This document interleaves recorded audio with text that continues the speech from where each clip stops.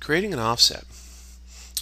If I want to offset a wall a certain distance, I can use the offset tool.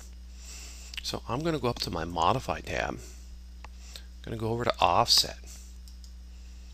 Notice I get this option bar here. I got two methods. I can graphically pick it on the screen, or I can key in a value with a numerical value.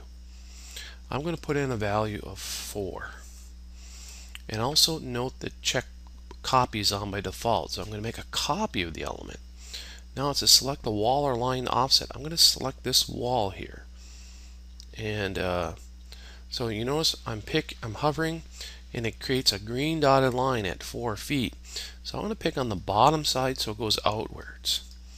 And I just created a wall 4 feet away. Alright. I'll do that. Now I'll come up here and say, oh, I wanted one 6 feet. Alright. I'll come down here and hover. Notice it's up in the middle. I hover down. Nope. I'm going to do this. I'll hover down to the bottom side. Let's escape. I'll do that one more time. I got 6 feet. I'll come in here and I'll hover on the bottom side, and I pick, and now I got a wall 6 feet.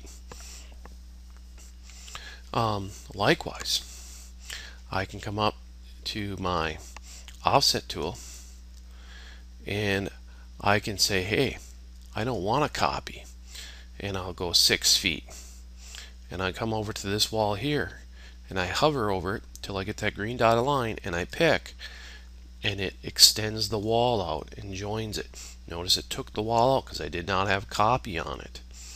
Alright.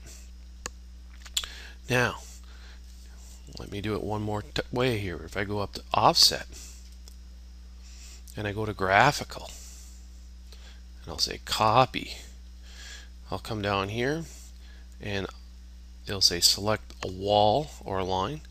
I'll pick on this wall, and then it says, alright, click to enter offset start point. So where do I want to start it from?